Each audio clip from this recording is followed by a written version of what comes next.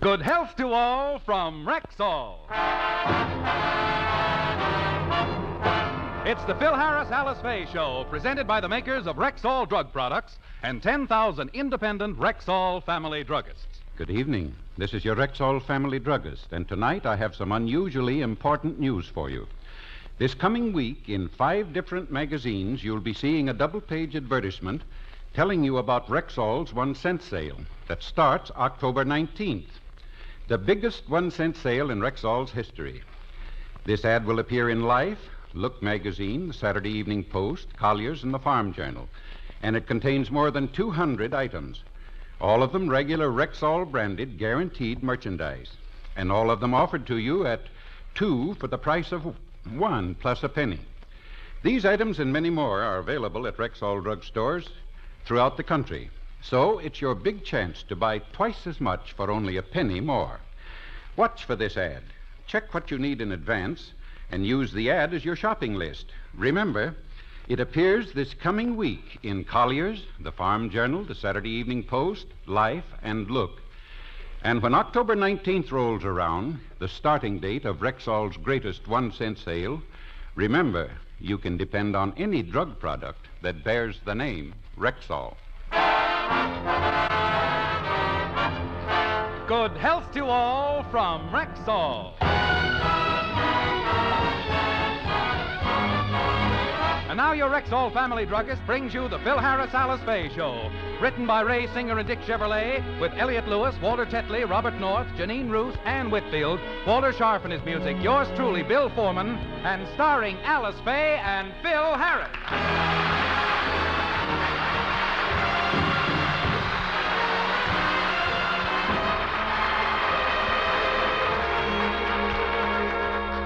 The Harris family is going through its usual morning routine. The children are getting ready for school, Alice is preparing breakfast, and Phil is admiring himself in the mirror.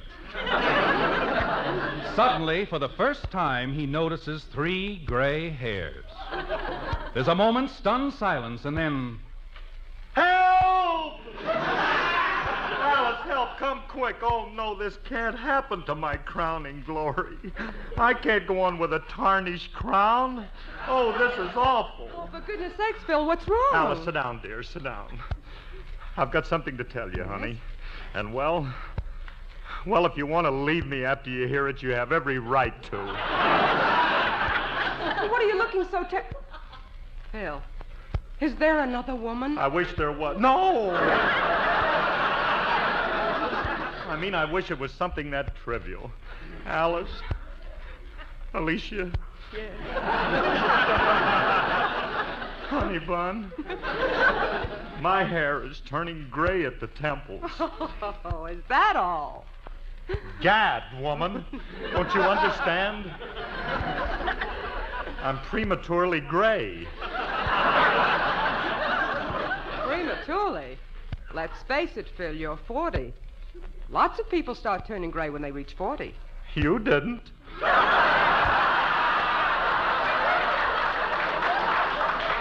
was that? Let me finish. I was going to say you didn't have to remind me. Did something happen, Daddy? Are you all right? No, I'm not all right.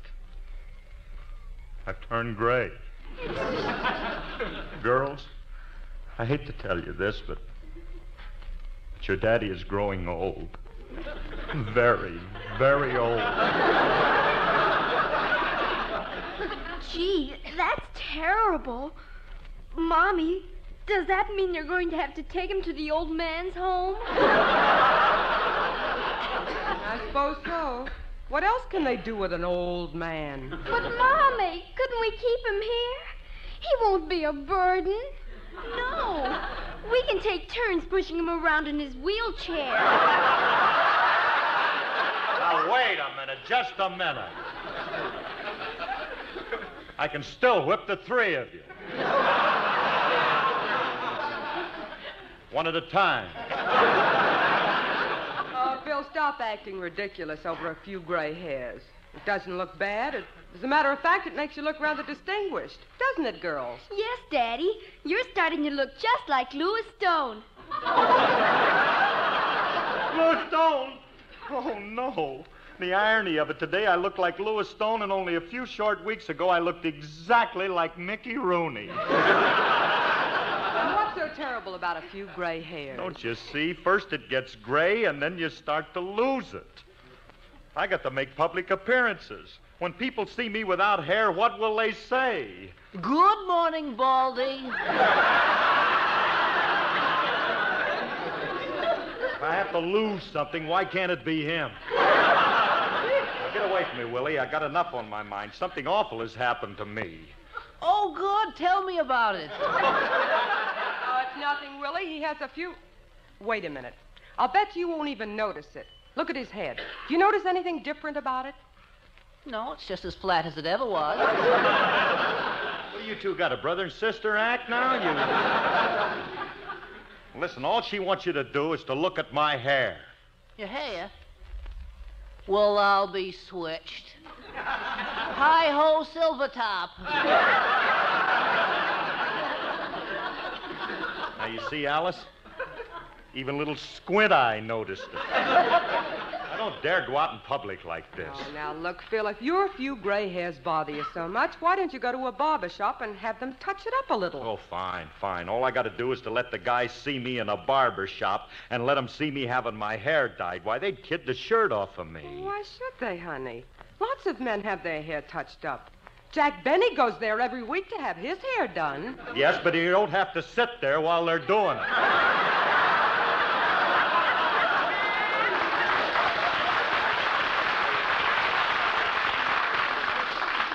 Look, let's face it, I don't want them guys to find out about it. Well, then why don't you go to my beauty parlor? Phil, I have a 10 o'clock appointment with my hairdresser. I'll let you go instead, huh? You want me to go to a dame's barber shop? Nothing doing. Why, I'd be embarrassed in one of them places. Oh, you won't be embarrassed. Nobody has to know that you're going, and nobody there knows you. Don't. Sure. Well, if nobody knows I'm there, and nobody's going to know about... I guess it'll be all right. Anything. I'll go. All right, good. I'll call the beauty shop and tell them you're coming in my place. And in the meantime, honey, you'd better get started. You only have a half hour to get there. All right, I'm going to leave right now. I ought to be back in about... I'll get that. Hiya, Curly. Hello, Frankie. I can't talk to you now. I'm in a hurry. Where you going? I got a 10 o'clock appointment at the beauty parlor. Well, la-di-da.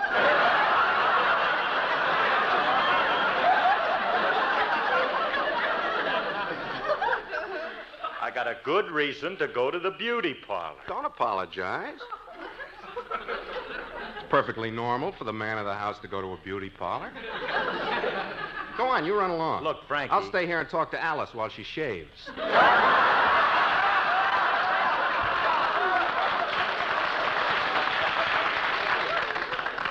Curly, why are you going to the beauty parlor? I know that sounds like a stupid question, but I'm anxious to hear your stupid answer. If you must know, I'm going because I... Wait a minute. I'll see if you can tell. Now, look at me closely, Frankie. Mm-hmm. Look at my profile. Mm-hmm. Do you notice anything different? Yeah. You're starting to get another chin. I've had two chins for a long time. I'm talking about the third one.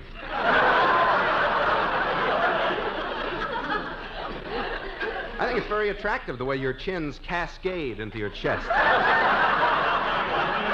Never mind, will you? I imagine when you drool, it looks like a babbling brook. Look, will you forget about my chins? It's my hair I'm concerned about. Oh?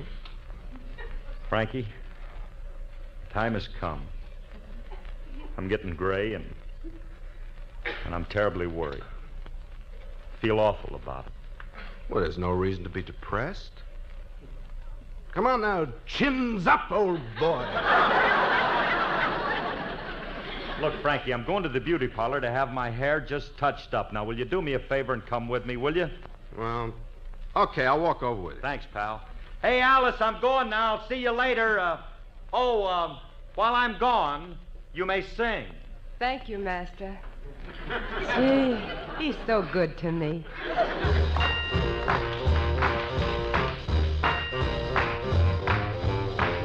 what you done, my baby.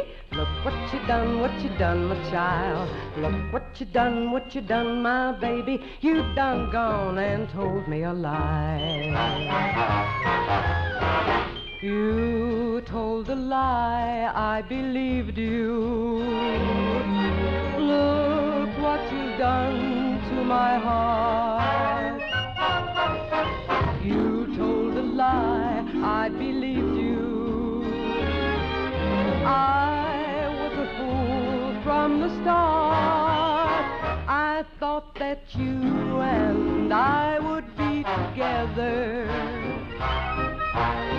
I never dreamed we would part. But you told a lie, I believed you. And look what you've done to my heart.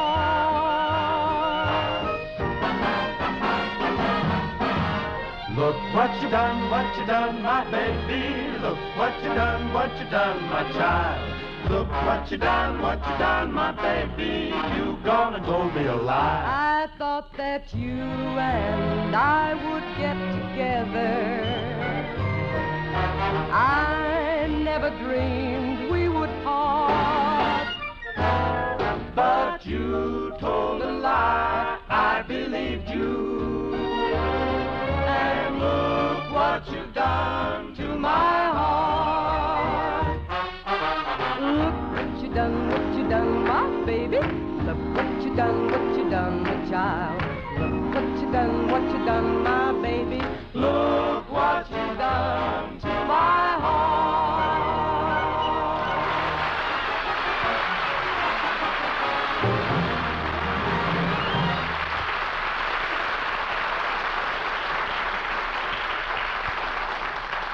Now, Gertrude, for goodness sake, I don't want you to do my hair like that. Say, pardon me, madam.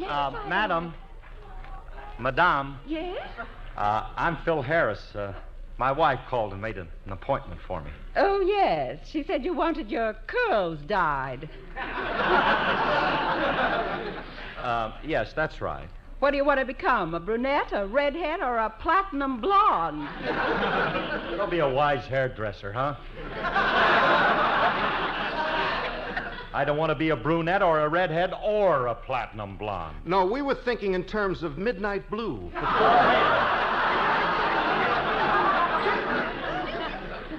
Madam, I just want these few gray hairs just touched up a bit to match the rest of my hair, and if you don't mind, I don't want anybody else to know about it. Well, very well.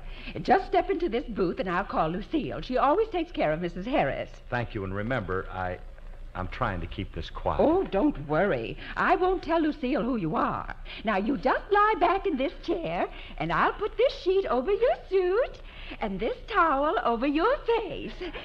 There. You're completely covered. Now she'll never know who she's waiting on. How do I look, Renly? Like a sloppy mummy. All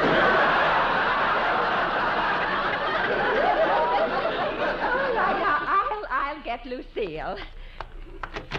Lucille? Yes, Mrs. Matthews. There's a customer waiting for you in booth 3. I'll go right in. Oh, it's 10 o'clock. That must be Alice Faye. Oh, I love to do her hair. She's such a nice person. And she's so pretty and young-looking. Wonder how she does it at her age. Oh, well, more power to her. Oh, there you are. Hello, dearie. Hiya, honey. I'm not talking to you. I'm talking to Miss Faye. Miss Faye? Oh, you mean Alice on the cheek there. How are you, Miss Faye?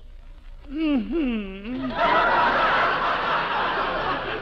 Well, I better get started on you. You want the usual, Miss Faye? Mm-hmm. You sound like you got a cold. Mm-hmm. Gee, I hope you'll be able to sing on your radio program Sunday. I'd hate to have to hear your husband sing 2 songs. What the heck is the matter with her? Take it easy, Alice. Well, what you Alice. Alice. Alice. Alice. Alice. Take it easy. You'll blow a gasket on your girdle. Lucy, you've upset Miss Faye. She likes to hear her husband sing. In fact, she insists that he sing on the program. Yeah, I understand. It sort of makes it look as if he's earning his own living. Look, Luce, never mind the conversation. Just get to work, huh? All right, all right. I just want to arrange this sheet around Miss Faye's feet so I... Miss Faye! I hate to tell you this, but your legs are getting awful hairy. What's happened to the shape of them? You're getting bow-legged. I am not bow-legged. Miss Faye, you're a man. Oh, wait till I tell the Weller Parsons about this. Frankie, let's get out of here before this whole joint knows what's... Come on, don't stay with that woman. Get out of here. After you, dearie. Ladies first, you know. Oh, come on. Oh, Remley, what am I going to do about dyeing my hair? No matter where I go, it ain't going to work because people are going to recognize me. Well, why go anyplace? Let's dye it ourselves.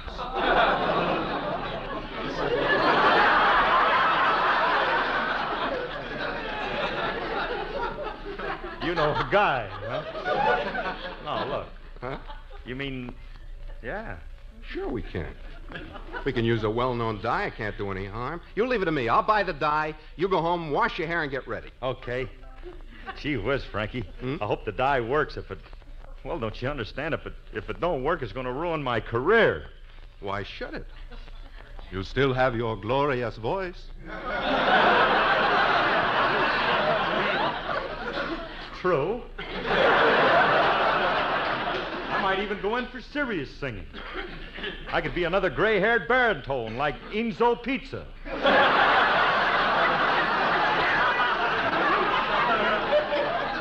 Some enchanted evening, you may meet a stranger. Why knock him out of a living, huh? I better stick with my own racket.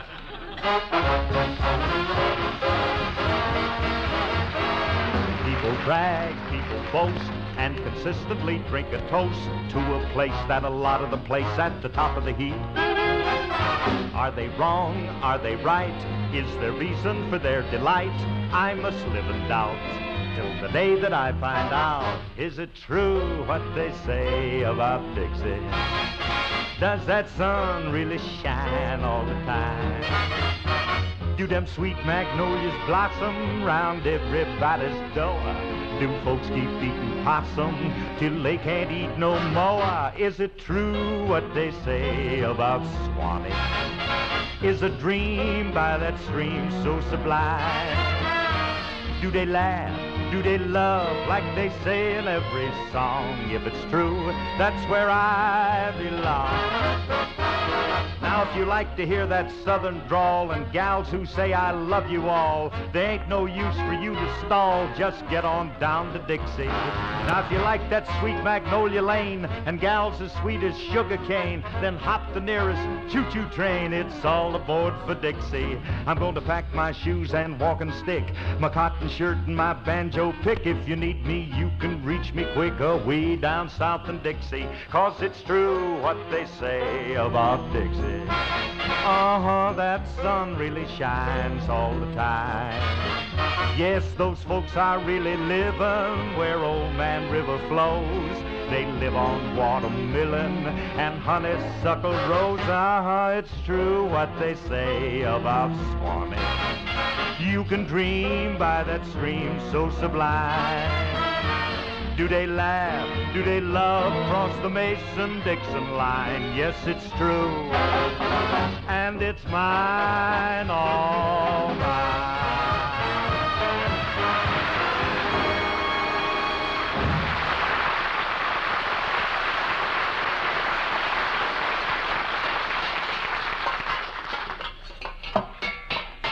Now, look, Remley, before you start mixing that stuff, now, let me ask you one question. Are you sure that this dye you bought, you sure that it ain't going to hurt my hair? Well, how can it? It's one of the best dyes on the market. What's the name of it? All-purpose Rit.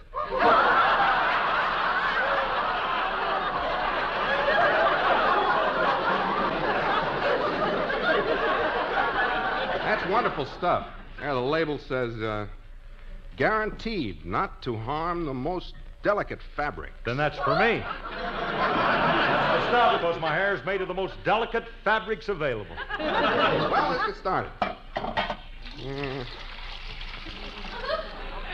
Now, I pour the dyes into this boiling water. Wait a minute. Dyes? Hmm?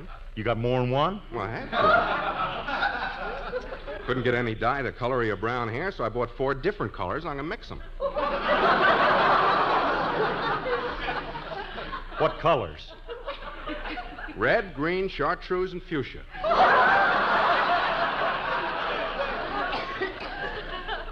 This makes brown? Certainement. Now, I pour them in the boiling water.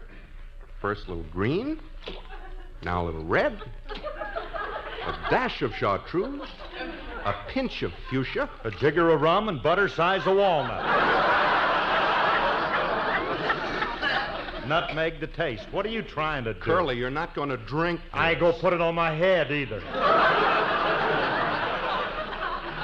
an awful looking mess. Well, you- wait till it boils a little longer. There, that's better. Well, you can bend your head over, Curly. I'm ready to die. Well, go ahead, I'm too young. Let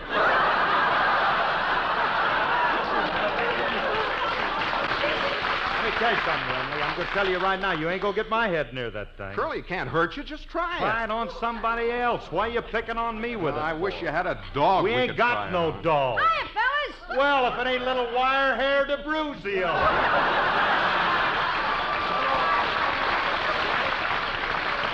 You think we ought to? Sure, his fur looks a little mangy. Come here, Fido. Over on this side, please. What are you characters up to? Oh, we're just cooking up a little, we're cooking, a little spaghetti sauce. Oh, and what spaghetti sauce? Curly, bend over. Smell that. Gladly. Oh, this is exquisite. Now, Frankie, it's your turn to bend over and smell it. Okay. Oh, what a heavenly aroma. Now, I suppose it's my turn to bend over.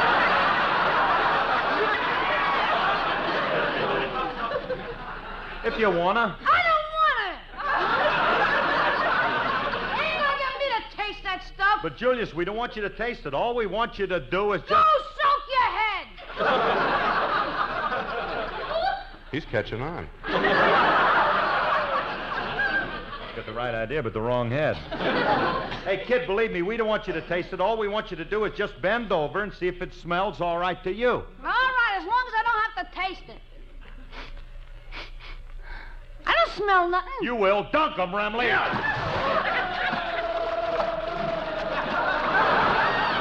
Curly, how long should we hold him under? The directions say soak him for 5 minutes, but this is just a trial run.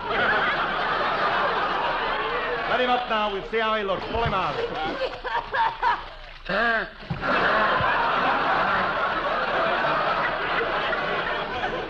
boiling my little scalp off. Stop beefing, it ain't boiling. How's his hair look, Curly? I can't tell yet. Wait till that smoke clears away. Hey, Frankie. Huh? Something went wrong. The colors didn't mix. That's right, they didn't. His hair's 4 different shades. Yeah, his head looks like an Argyle sock. Hey, sockhead, come here a minute. Get away from me, you fiends. Ain't you done enough to make dunk in my head in hot spaghetti sauce? But, Julius. Wait till I tell my old man you tried to make an Italian dinner out of me.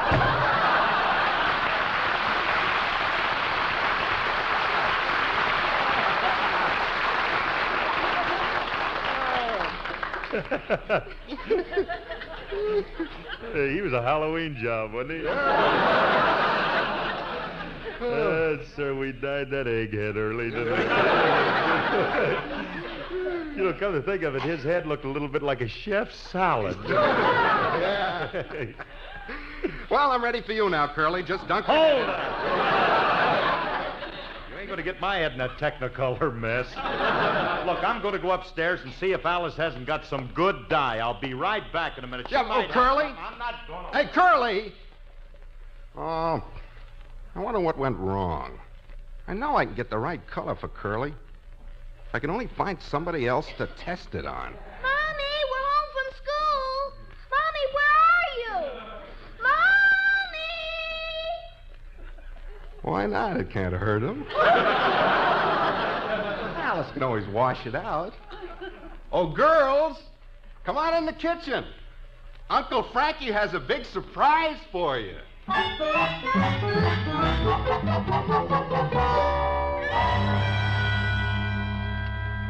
Gee, thanks, Uncle Frankie. Our hair looks beautiful. Yeah, but I still haven't got quite the color I want yet. I love the color you gave me. It's a bright, flaming red.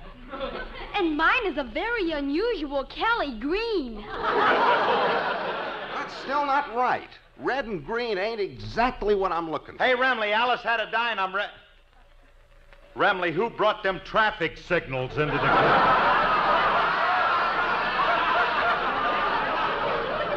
They ain't traffic signals. They're young ladies.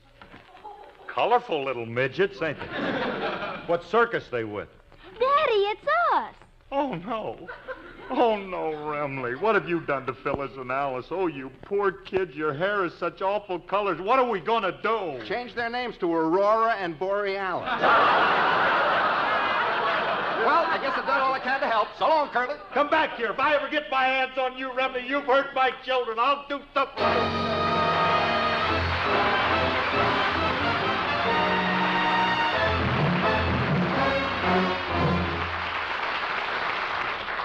Alice and Phil will be back in just a moment. But right now, our Rexall family druggist has a question to answer.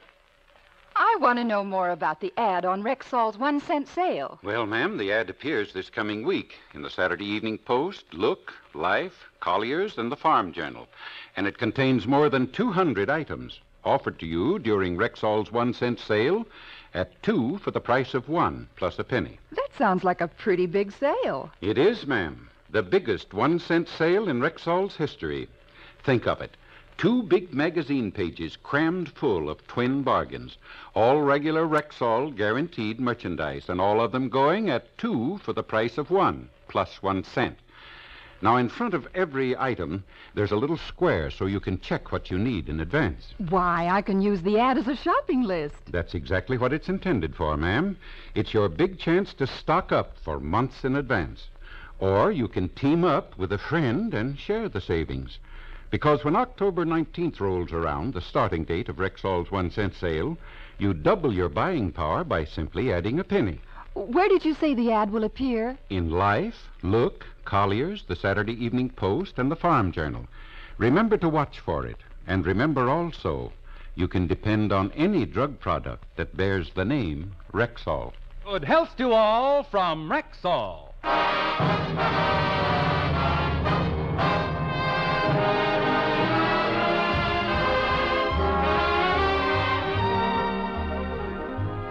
Frankie, how could you do anything like that to the children's hair? I'm sorry, Alice. You know I wouldn't do anything to harm the kids. I was just trying to be helpful. Never mind, Remley. You're going to wash the girl's hair until you get all that dye out. Now get going. All right, I'll get it out. Hold still, Phyllis. Daddy, my head feels tight and my hair's getting awful stiff. Oh, that's nothing, Curly. That's just from the starch I put in the dye. Starch? Yeah, I figured I'd dye their hair and set it at the same time.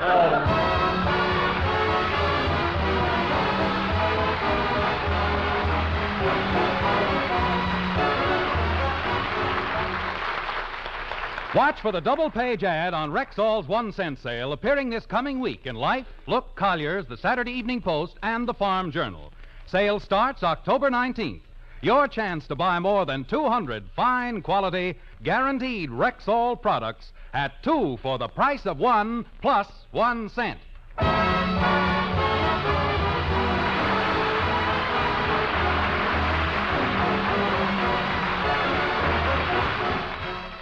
It's The Adventures of Sam Spade, coming up now on NBC.